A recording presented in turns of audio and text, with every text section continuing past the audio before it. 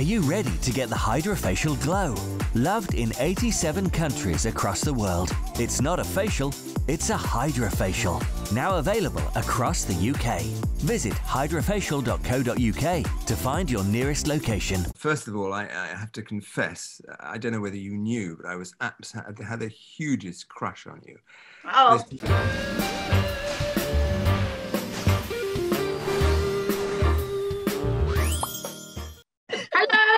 Hi guys, happy day. What news? Come on, let's spill the beans. We have the news, don't we? Happy days are here again. Why, Harriet? Why are we happy? Hashtag nominated. Hashtag shortlisted. Hashtag will win it. So we have been nominated for the best, Harriet? Original. Web. Oh, channel. Yay! Yay! By Broadcast Magazine, and that's terribly posh for us, isn't it? It's very impressive, darling. Very impressive. Very impressive. I mean, we were even impressed ourselves.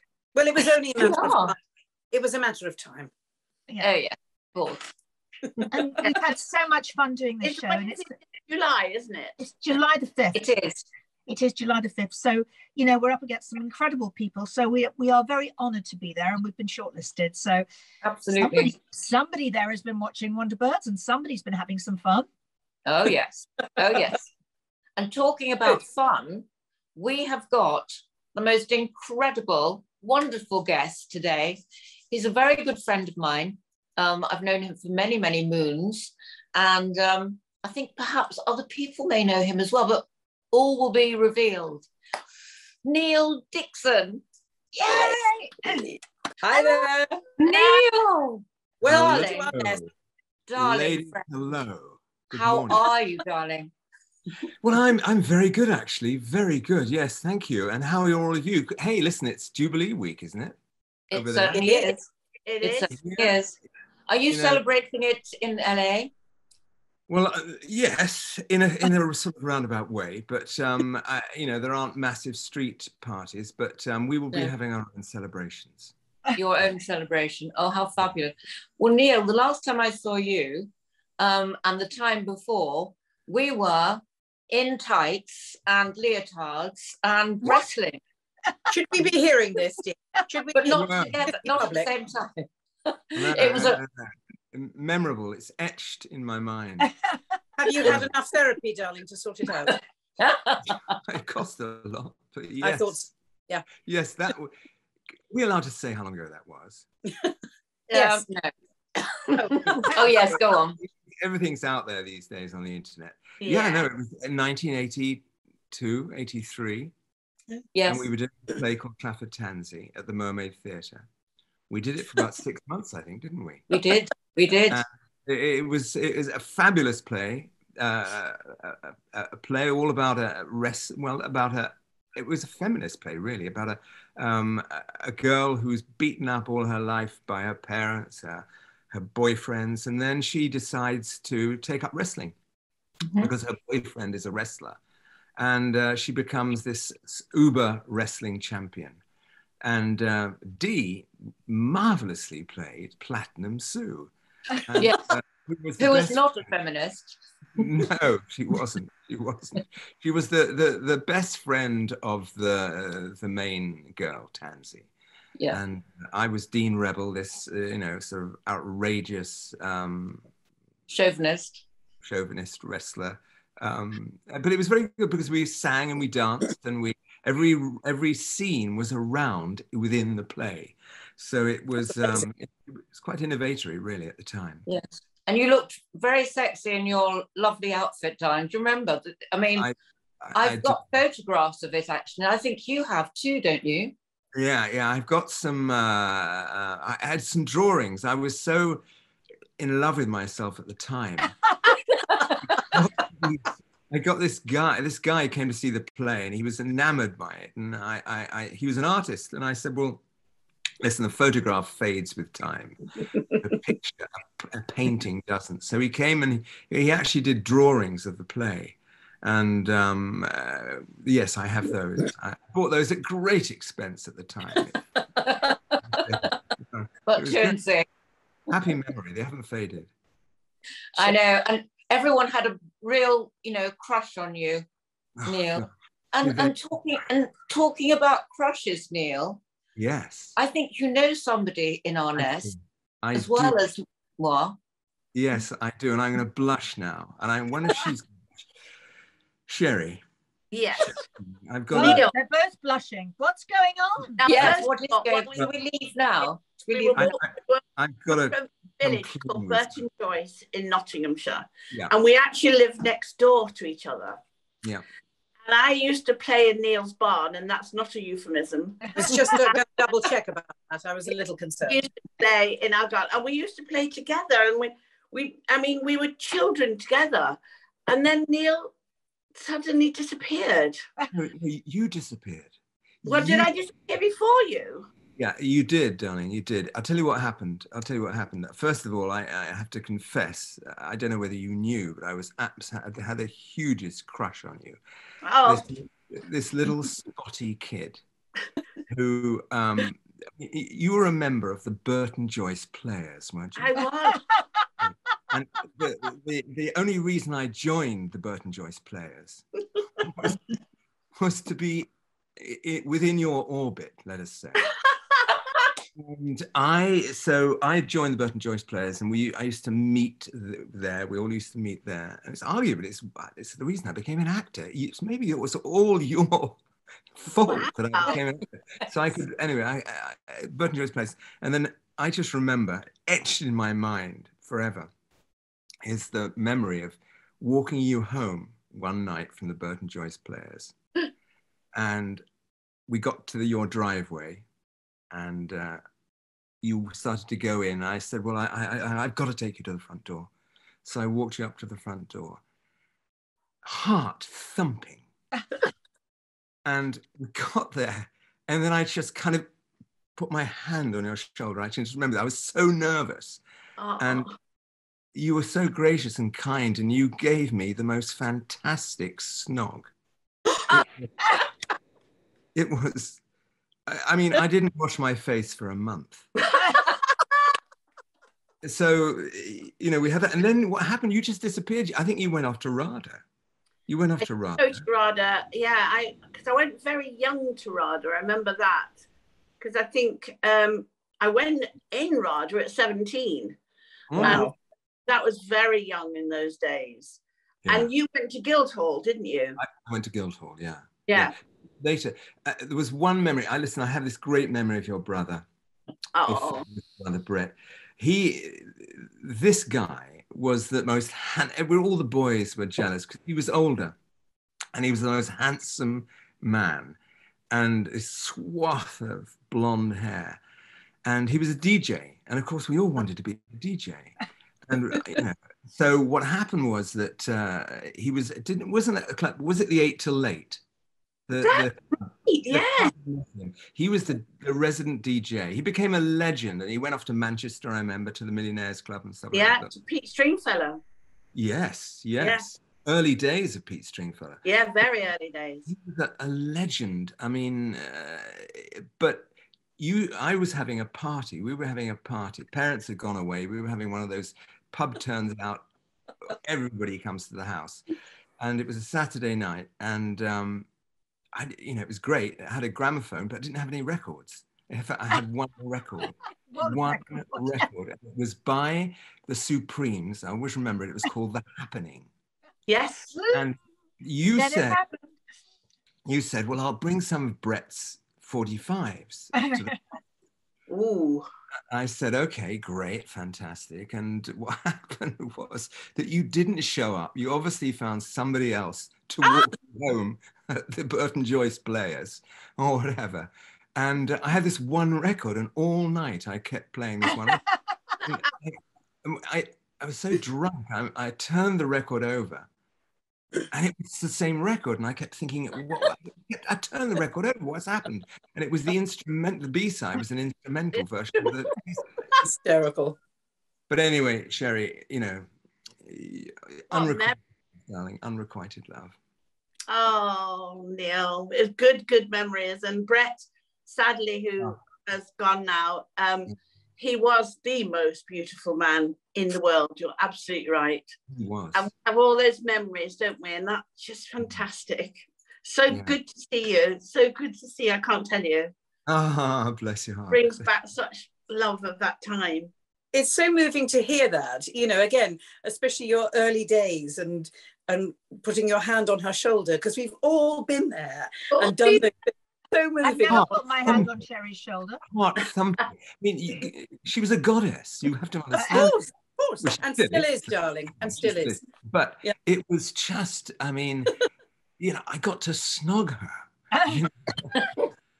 It was just fantastic. And I was a spotty, smelly-feeted little boy. But again, it's just so blissful to hear it. It's just so fantastic and so wonderful. I want to ask you, the shift you made from theatre, film and television and things here, going to LA, that whole world, because I went there when I was 8 in the 60s with my mum, and we were there for years.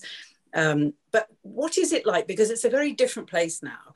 And making that jump from England to LA to work, what was that like? And you live there now, don't you? Yes, live here now. Yeah. I go back and forth, but based here. Well, in a kind of, I'd been going out quite a bit before in the 80s. I come out spells in Dynasty and mini-series and stuff like that. But when we actually, I always said I'd never live in LA. You know, it's a great place, a great place to leave. But then I got a part in this series called She-Wolf of London. And it was one of the American job, but we were shooting it in Bristol and Bath. And American girl and myself, the two main characters. And I thought, well, this is brilliant. I mean, I'm getting that American gig and I don't have to go and live there. And then the producers decided to bring the storyline home to LA. So they moved my character and the girl in the story to LA. So it was kind of cushioned by the fact that we were given, I was given a certain amount of money to move here and rent a house and all that. So it wasn't like, I know some actors who've come here and they come cold. And it's very tough. It's a terrible thing. But it's still a shock because in a way, it's just getting into the whole system of being in America. Do you feel it's home? Does it feel home-like now? It does. It does. Because my kids have grown up here. I mean, they were born in England, but they were 4 and 6 when we moved here. And it does feel like home, but it's still strange when we at supermarket checkout, when somebody doesn't quite understand. I sort of make this silly, I apologize for my foreign accent, I say, you know. But it's like, I remember we were in a restaurant, actually before I moved here, in a restaurant. And I said, she said, is there anything you want? The waitress, and I said, yes, I'd love a glass of water.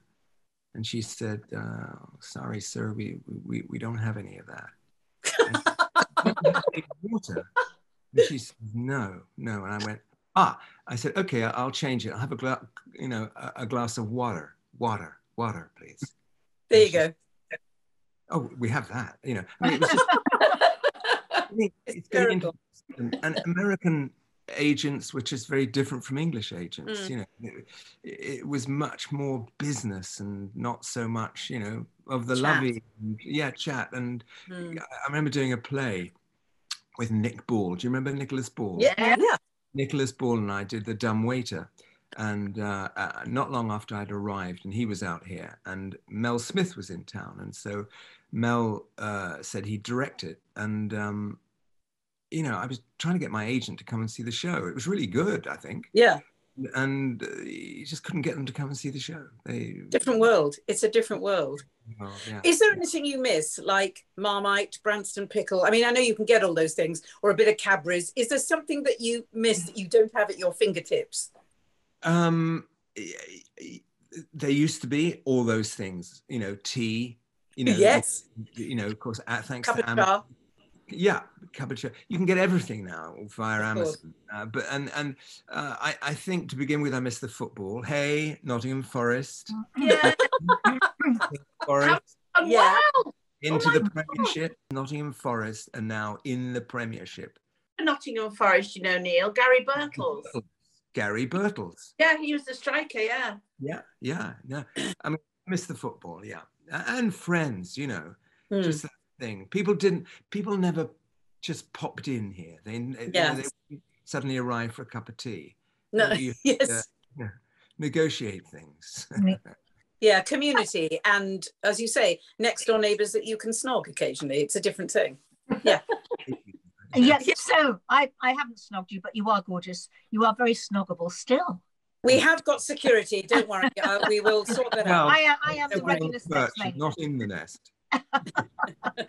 Danielle, tell us about your new movie. Right. It's called The Quantum Devil. I shot it last year in Belgrade.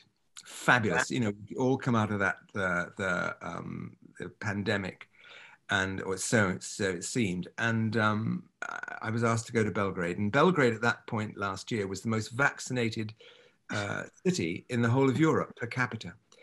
And so to go there, you felt this freedom of just being able to sit in a town square, in a city square, having a cup of tea, a cup of coffee, a beer, and watching the world go by. This is on my days off, and watch people snogging at the fountain. You know, was Sherrie there as well then? Sherrie was there. Yeah. But so yeah, and basically it's a sci-fi horror psychological sort of thriller, directed by a great guy called Larry Wade Carell. Basically, I play this mad scientist who's been banned from everywhere, and he invites four very attractive young scientists, two guys and two girls, to come and help him research into breaching the quantum barrier. In fact, he's evil and he's going to use them in his experiments. And it's a real Bond type villain character. And you know, I can't say too much about it, but it jumps through genres. At one point, it flashes back to a Stanley Kubrick, Barry Lyndon, Adventures of Barry Lyndon type duel. So it becomes sort of period, almost spoof of a period film, and then darts back. And no, I saw a bit of the footage, and it's good. So now, after making this movie, darling, what happens next? What are you doing next? Sign on. No. Get in the queue. Yeah, yes. What I do audiobooks. In fact, this film will have 2 sequels, so it's a little 3-picture deal. Which is nice. You know, on the other hand, that film I did years ago, Biggles, that was a 3-picture deal, and it got as far as 1 picture. Then it kind of faded into nothing. But yeah, so we're meant to be doing 3 pictures. I think the next one's called The Voice, and the 3rd one is called Dragon Island. So the character goes on causing more evil. So there's that. There's audiobooks. There's everything. We're in a kind of limbo period because you might know, from your parents, Harriet, of this thing called pilot season they have here. Yes. Oh, yeah. And, pilot season seems to have come to an end. Some seasons you're very aware of it, and others not so much. But this, so that there wasn't a pilot that I was part of this year. But there's always stuff. The thing is here, I mean, I do voiceovers, cartoons. There's that you can keep busy all the time here. Well, not all the time, pretty much a lot of the time. So it's good like that, you know. It's a lovely place. I did a pilot out there. I was taken out there in 1985 for a pilot called Rowdies, and then I was on option, for 6 months, and I just had to hang around, which was kind of weird, and meet lots of strange people, and then they never picked it up, and that was the end of that. And goodbye and go home. How rude! But still come back, darling. You never know. Yes, exactly. Who wrote it? I'm getting onto them now. They're probably dead by now. Happy days. I remember when I first came here, I was with ICM, that agency at the time, and I was ushered into a room, and all these people one came in to meet me. I mean, something like 25 agents from all the floors of this whole big building. And they all looked at me and cased me. And then they said, what do you want, Neil? What do you want? What are you looking for here? I said, well, work. And they said, yeah, but what sort of work do you want to do? And it was all this talk of things are going to happen. This is going to happen, that's going to happen. And they all left. I never saw any of them again. That says everything. Yeah, it really, it does. But, we've made fantastic friends here. We have some great friends. And it's home, although that said, when the plane lands in England and I look out and I get into, I see people waiting in line to see for their loved ones. I know I'm home when I'm back in England. We'll be there waiting for you next time. The Wonderbirds. Yes. Yes. Sherrie might be one day. I'll make sure she is. Bert and Joyce, Neil, hasn't changed at all. Our family went through such ups and downs in Nottingham during those years that, the whole place is very firmly etched on my mind. My mum went off to work. We lost everything. We lost all the money. I don't know how evident it was at the time, but my mum went to work at Hoveringham Gravels. Hey, didn't your mum live at the West Bridgeford Hotel at some point? She did, at the top. Yeah. In the penthouse. That's Glamorous. Yeah, again, that was so glamorous. My mother was very glamorous. We had horses, we had stables in our home. And I used to ride the horse, remember, Neil, to the corner shop. Yes. Corner shop. I mean, my mother was very glamorous. And she, when we left Bert and Joyce, she got this penthouse suite at the top of the hotel. I mean, it's extraordinary now when I think back of what she was like. She was an extraordinary woman, I have to say. To be that woman, you had to have. I mean, there was so much about her because she was a ballroom dancer. She could literally do anything, and she did. I have to tell you. And she was very glamorous too, wasn't she? Very glamorous.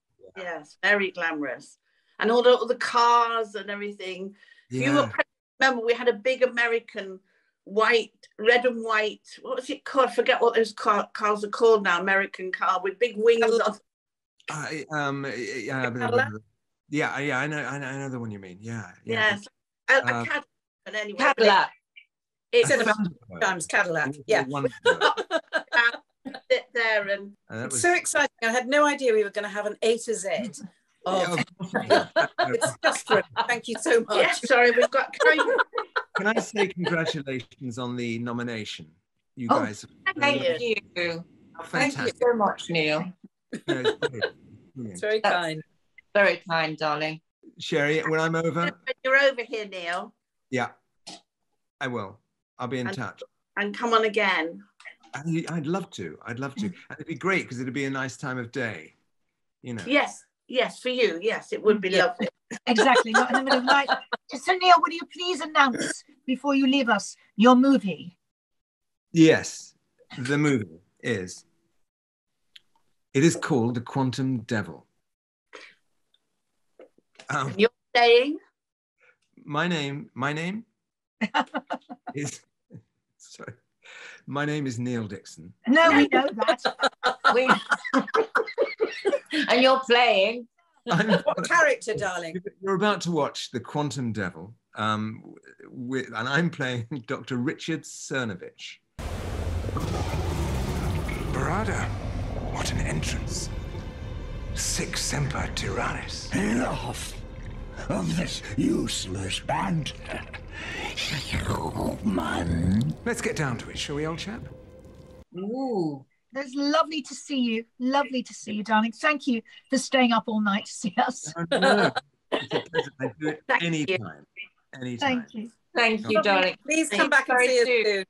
I will. Lots of love to you all. And to you. Thank you.